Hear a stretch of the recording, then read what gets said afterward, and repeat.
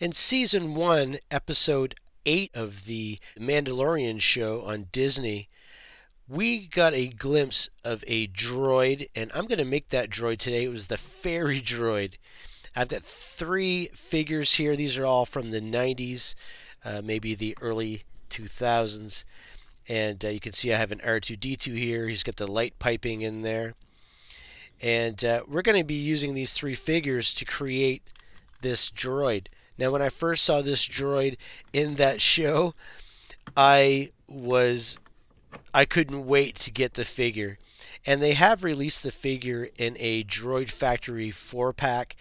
And I don't want any other droids in that whole 4-pack, so I'm not going to get that droid. So I'm just going to make my own. So we get this battle droid here. I'm going to be using his arms.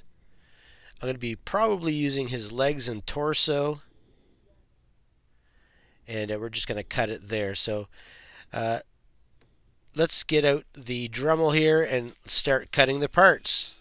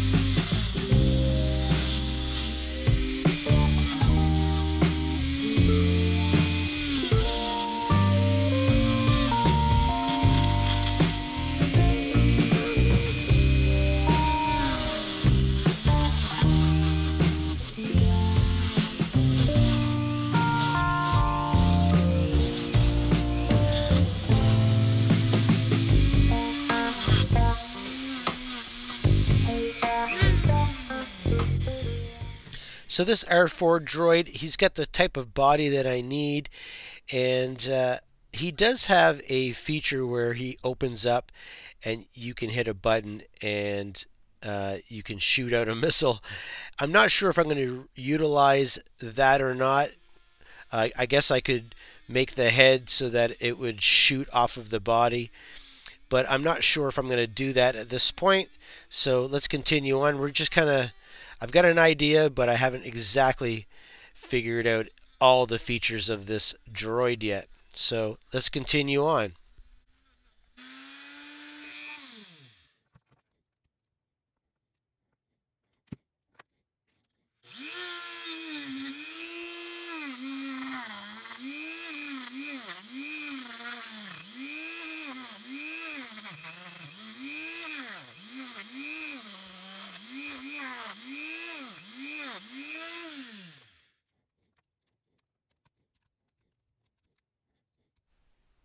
So I want to use this R2-D2 droid. I've got to get his head off.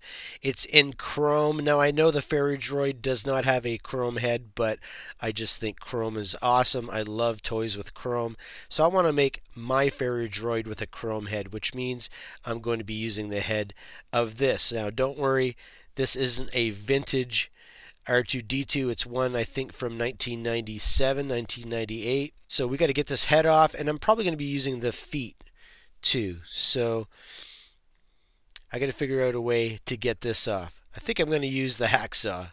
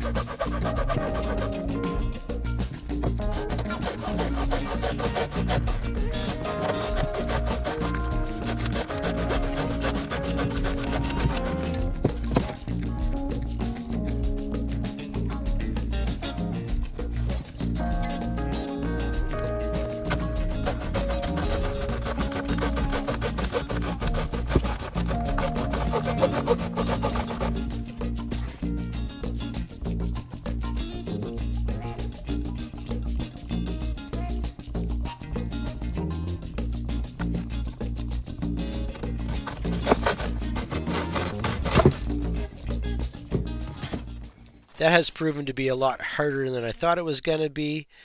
And so there's our head. I might still use the light piping in there. You can see that on the inside. I never really knew how that worked, but now I can see in there how that works. That's pretty cool. So I'm going to cut the feet off of this too, and we're going to use the feet.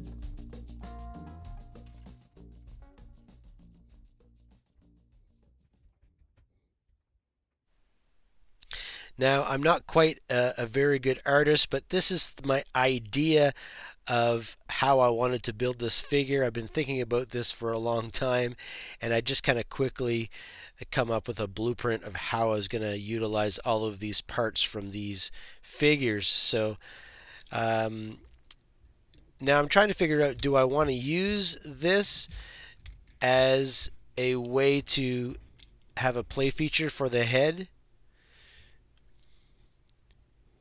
I might use that. I'm not sure yet. The only way to do it is to make it so that the projectile is connected to the head, which means my head would have no articulation. And I kind of want my head to articulate. So now I have to make a bottom piece for the head because I've decided to make it articulate. So I'm just going to cut out a piece of styrene in the same circumference as the head, and we'll glue that to the bottom of the head.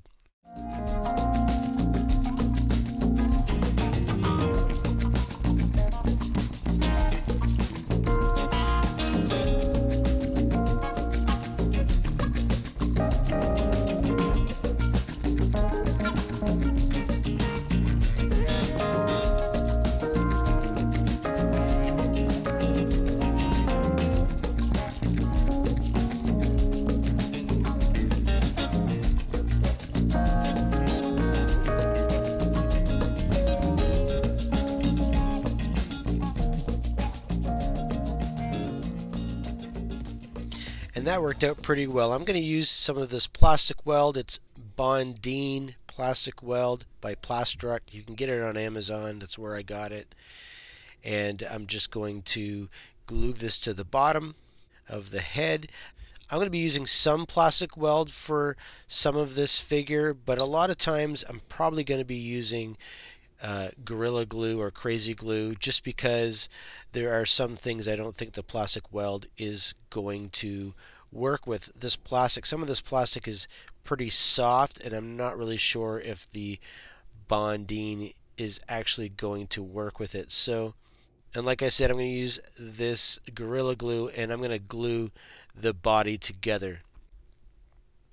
I do think that the inside of this droid is pretty cool. It would be cool to be able to see inside it and be able to see the inside of the working part of the droid, but like I said, I don't want to use this as a projectile. I want to be able to articulate the head. So I'm just going to glue this all together.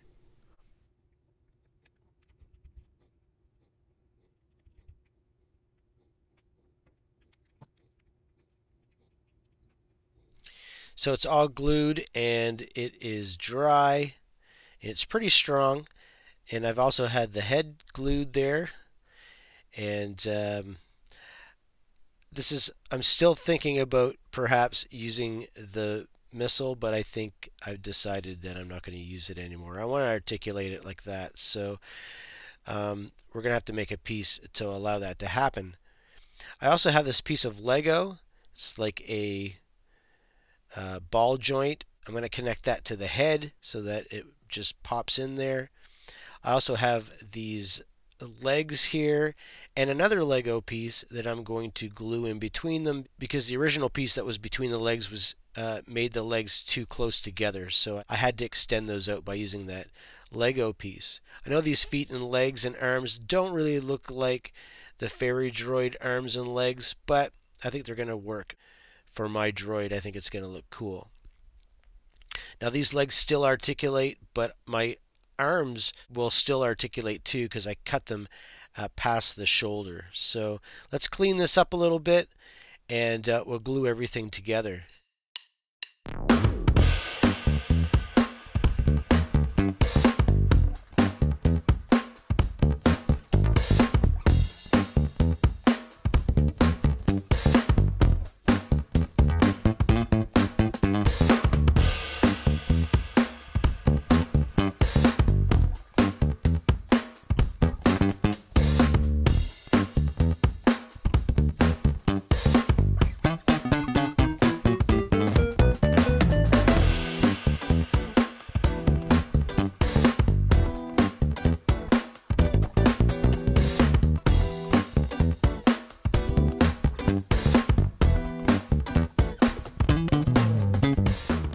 There, that works now. It clips in there, and I think it'll be nice and secure. Now to clean up the ball joint piece, and we're just going to clean this up using my plastic nippers here, and I'm going to cut it as long as possible because I want to be able to insert that into the round styrene piece that I glued to the bottom of the head. So we'll do that. Just got to clean this up and give it a little sanding. Here we go.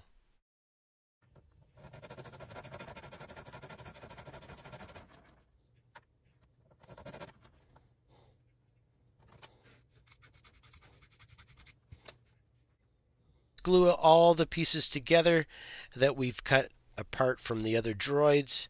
We'll let that glue dry, and then we'll go to the next stage.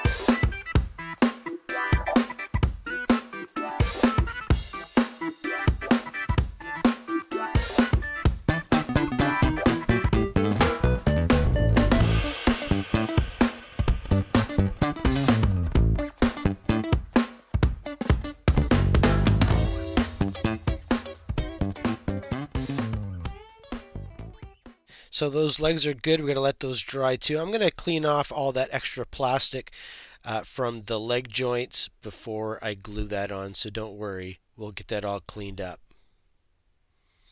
Next, I'm going to connect the feet to the legs, and I'm going to be using these little round, these are 2mm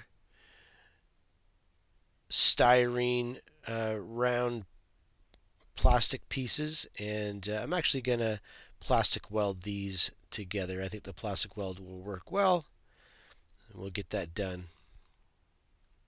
These already have holes on the bottom of them from the bottom of the holes, but they have holes that came all the way up where I cut it off. So I didn't have to drill any holes. I just had to insert those in there and plastic weld them in place.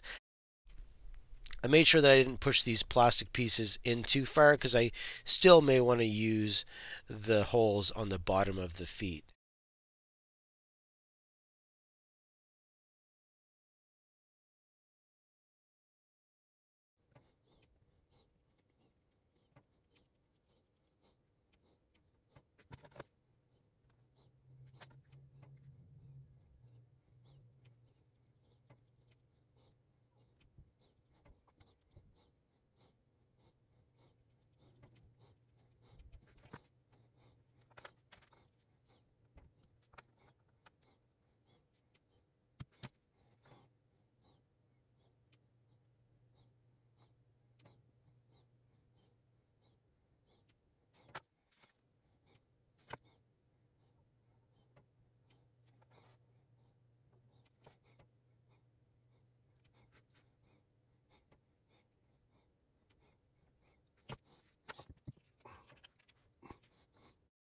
Now I'm going to be using Gorilla Glue for this.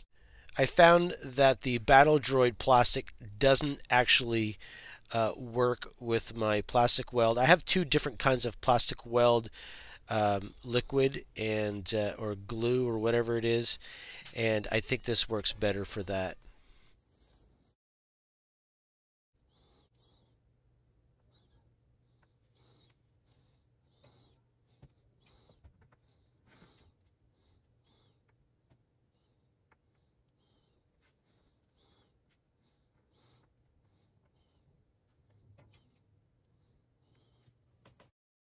So the bottom of the body had a little bit of a raised part, and I sanded that completely off. I didn't do that at first because I was going to use the missile mechanism, but I decided to sand that off completely, and I also cleaned up the leg joints there and cleaned up the plastic. I still need to put a little bit of a divider there, and I'm going to be utilizing that for the articulation of the hips. So I'm just going to drill a hole here. Now I only drilled a hole halfway through this, but then I decided to drill a hole all the way through. I don't think I filmed that, but I did drill a hole all the way through, and I'll show you why later on in the video. I'm also going to drill a hole in the bottom of the head, and this is where we're going to put that ball joint peg from the Lego piece that I made.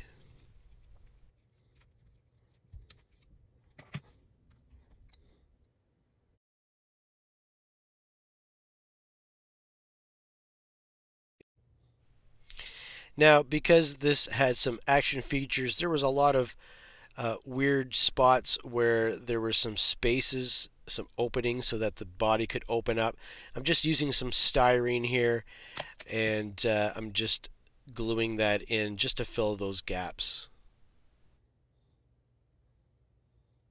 And there's that yellow switch there. I will be painting that yellow switch so you don't see it, but I'm also going to glue that in the in position so that the hole on the bottom there isn't interfered with that plastic switch.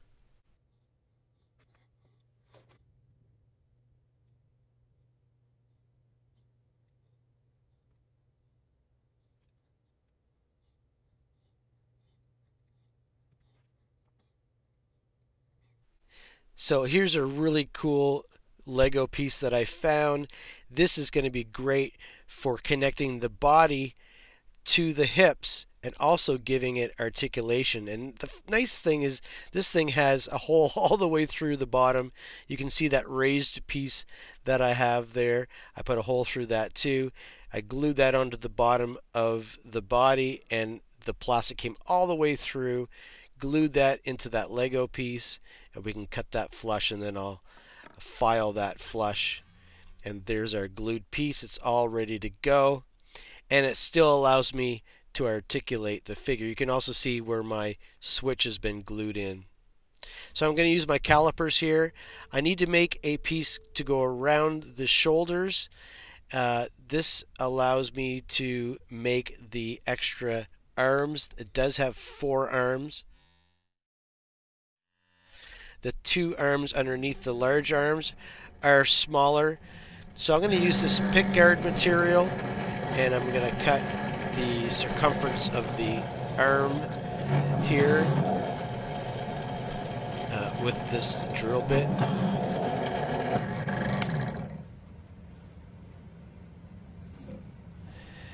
And then I'm going to cut the 2 pieces out just in a square for now.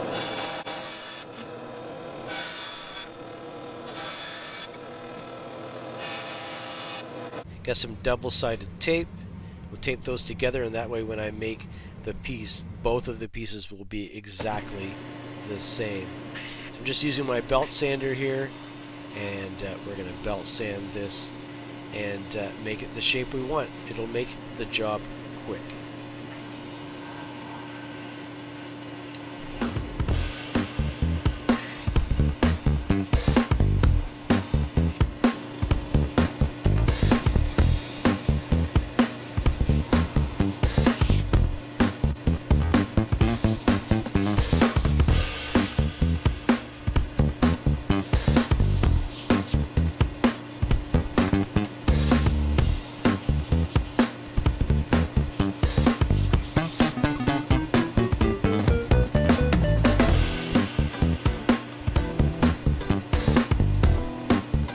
So I'm going to do a little bit of painting here. I got some red to paint because this original R2 figure or R4 figure, it has a lot of blue, and I have to paint it all red because this has all red on it. So all the blue on this figure needs to be red, and those red stripes near the arms, those are going to have to be painted white because the Ferry droid does not have those red stripes. Also, the blue stripe above those 2 red stripes has to be black. So there's all kinds of painting to do. Let's do that and get into it.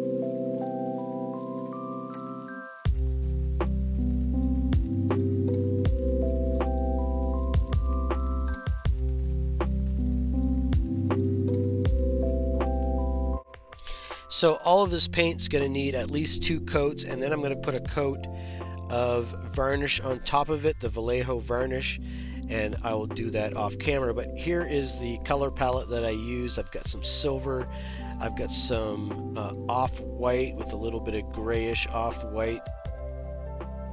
Now that I'm back home from the shop, here's those pieces that I fabricated. Now we have to make the extra arms.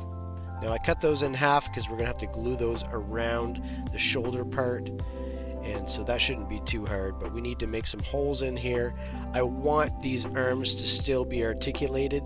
I don't think I'm going to be able to articulate the elbows for these extra arms.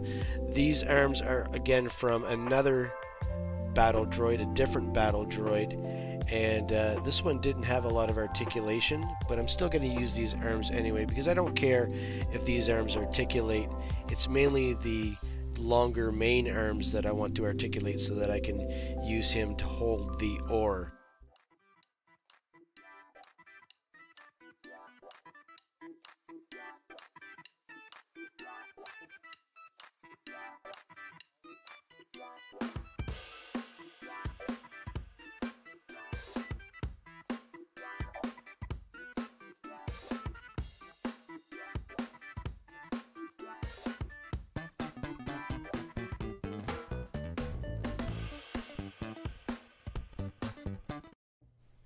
So here's my pieces I have so far. I'm not really sure how I'm going to make these, but we're just gonna go freestyle here and see what we come up with.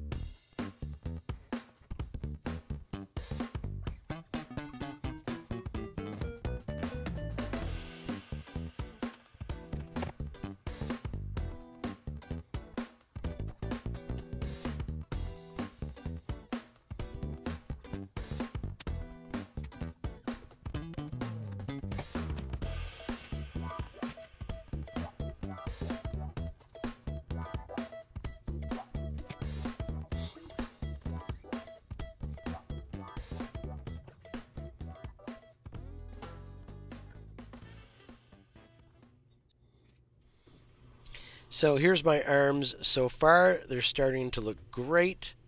Now I just have to attach these to the shoulder extensions that I've made. They're up on the top of the screen.